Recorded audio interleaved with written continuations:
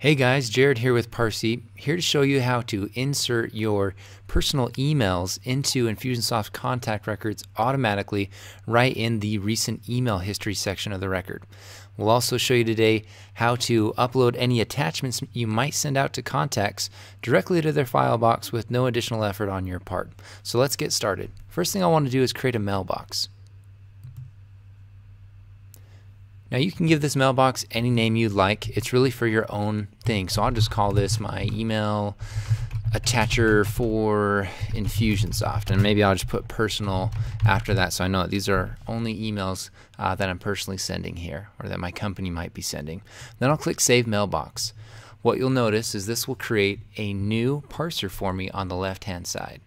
Now you'll see that it says that it's waiting to receive an email. So I do need to send an email over there so that I can get everything set up. So I'll scroll down to the mailbox that I just created, copy that email address, and let me pull up a new email here. Alright, and you might send this to yourself when you're first testing. I'm just going to put in this person that I was using earlier as a test. And then do make sure that you paste that you BCC Parsi. If you don't BCC Parsi, we won't know about the email. So you got to loop us in on it with a BCC there. And then really you can say anything else you want here. So I'll click Send. Then after a second or two, I can come back up and I can check to see if the email's hit the server yet. So I click this link. And indeed it has. You'll notice the status has changed from waiting to ready to be configured. So let me go ahead and click on the gear here and click on Edit. And let's add a field. And it can be anything. Unlike other email parsing that Parsi does for people where they're trying to grab first name, last name, email, phone, all of these credentials from a specific lead that they've purchased, or shopping cart order notification, or online appointment scheduler, or online document signer, you don't really need anything with this because we're just going to insert it into the email. But we'll go ahead and let's just say we want to grab this guy. Just highlight a word. That looks good. Confirm, and we're ready to go. Cool. So now you go over and click on Configure Actions. We want to do something in Infusionsoft.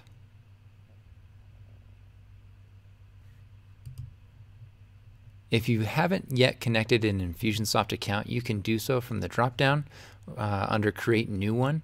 I'm just going to use one that I've already been testing with. Okay, so for our fields here, we're just going to say skip this field for this event. We'll click and expand our advanced options here. And most people are going to select just the to email address and map that to the Infusionsoft email field. And that's it.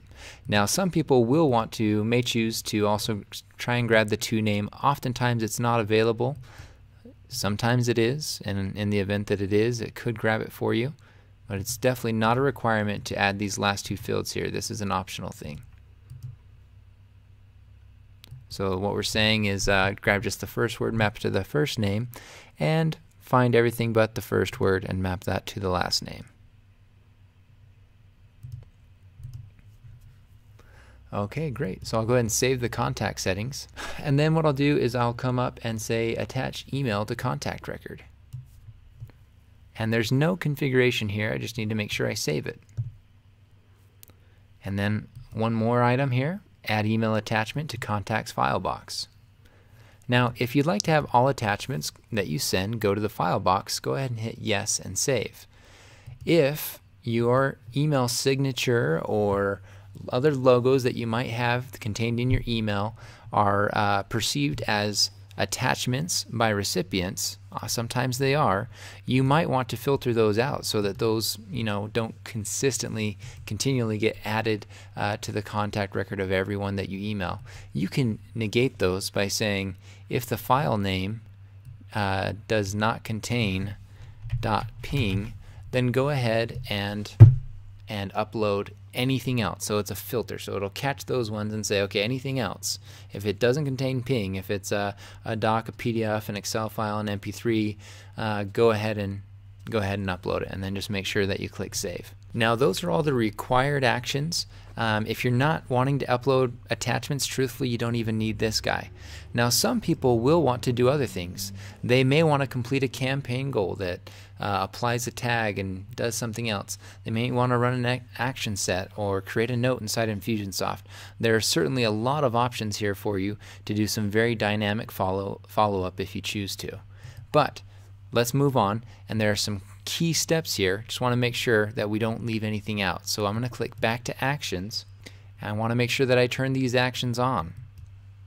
And then I'll go back to my email parsers, and again I want to make sure that I turn this guy on. So now that this is turned on, I can actually return to the inbox, and I'll see I've got an email in here. It was skipped because it came in prior to being configured. So let me just go ahead and say reprocess email and hit yes. And then I'd better get signed in a new tab here into Infusionsoft. Okay, so here we are in Infusionsoft, and I'm going to search for my contact. Okay, so here's John Smith. If I scroll down, here's the email that I just sent. And you can see it's the email that I sent. You know what?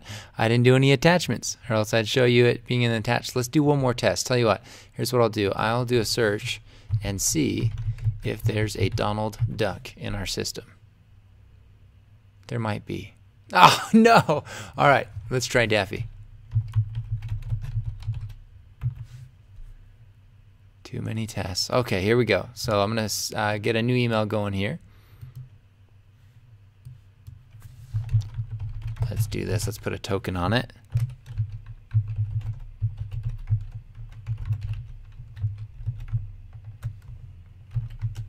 Okay. And I need to BCC Parsi.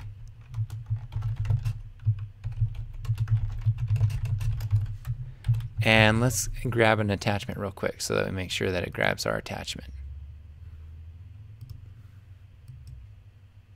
Okay, perfect. So I'll go ahead and hit send. And let me return to Parsi just to help you guys see where you can, so basically you can come right back to the inbox here. If you get to the main screen and you're wondering how do I get back there, let me just let this load, and you'll go down to the mailbox and click this little inbox guy, and you can see there's Daffy. And if we expand it, below the email we'll actually see what Parsi did. So it created a contact, it attached the email into the history and uploaded to the file box. So let's look for Daffy real quick. And there's Daffy Duck. And if I scroll down to the bottom, I see the email that I sent him. Hey Daffy, how's it going? If I go to the file box, there's my sales proposal that I attached. So that is how you set up email attaching for Infusionsoft using Parsi. Thanks so much.